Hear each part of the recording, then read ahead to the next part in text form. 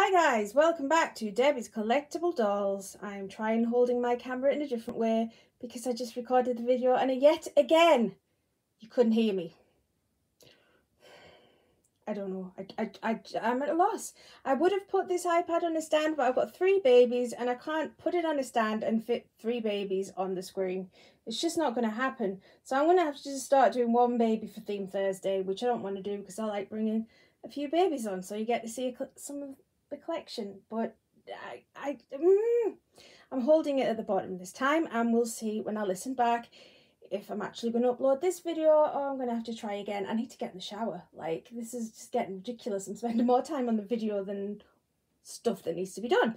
Anyway, I'm here to do Theme Thursday on a Friday. I did so well. 2 Theme Thursdays on a Thursday, and now we're back on a Friday. The world is right again. Anyway, the theme. We have Charlie here, and he's doing the bug part of the theme because it's bugs and flowers this week, because we're going all spring.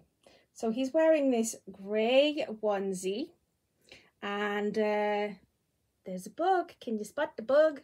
The bug is a caterpillar, and he's spelling out the first letter of cute.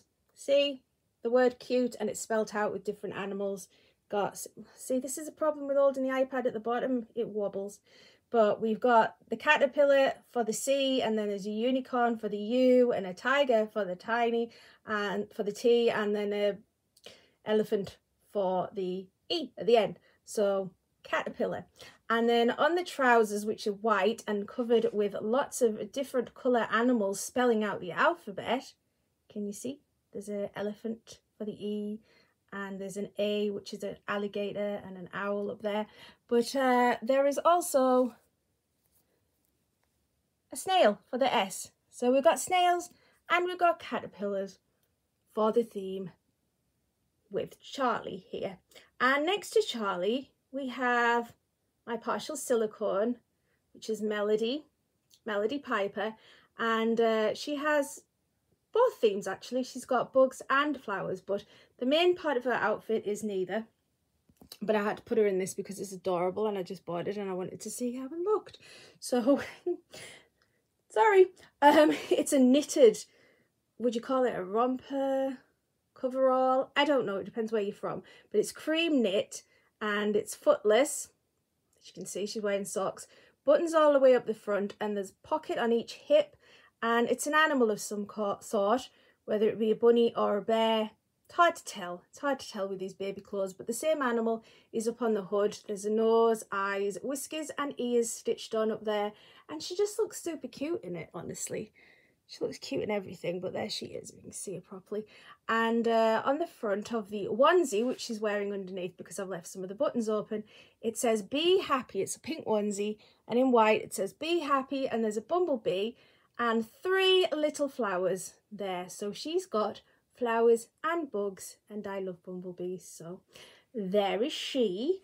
And then over here we've got this little cutie pie doing flowers. This is Miriam, and she's my Ava sculpt, and she came with this outfit. This was from her artist. So it's a dress and it's pink, and on it there are many flowers. Many pink flowers, yellow flowers, white, and there is some navy blue. And then there are kind of, what would you call them, the leaves, fauna of some sort. There's a little lace trim around the middle in pink lace. And the sleeves, oh, my neighbour's dog's barking.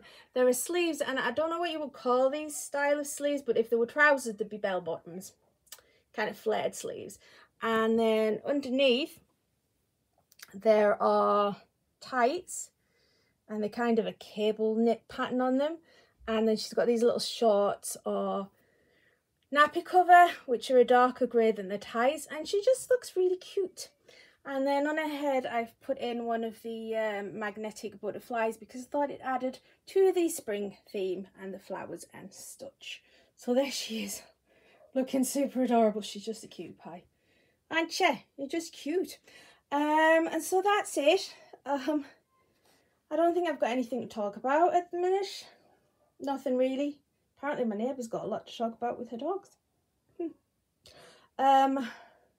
No, I'm just concerned that you might not be able to hear me. Hopefully I've cracked it by holding it at the bottom, and I'm not covering any microphones because I'm getting a bit fed up about that. Yeah, I don't know what I've got on the blanket. I don't think there's any flowers on the blankets. It's a bit, oh, I've put it on the wrong way up. I keep doing this. The blanket's the wrong side up, so it looks faded, but it's not. It's just that the pattern's actually on the other side. There's some leaves on it, but that's the closest we've got, I think. Is it? Yeah. Oh, look, a hedgehog. There you go, Suzanne. A hedgehog for you. I hope you're starting to feel better. We're really missing Suzanne. She's not been well at all. Get well soon, Suzanne. But yeah, that seems to be everything. It's a short video because I need to see if I've sorted this microphone business out. So I'll tell you to take care and have a fantastic weekend. And I will see you all soon. Bye bye, guys.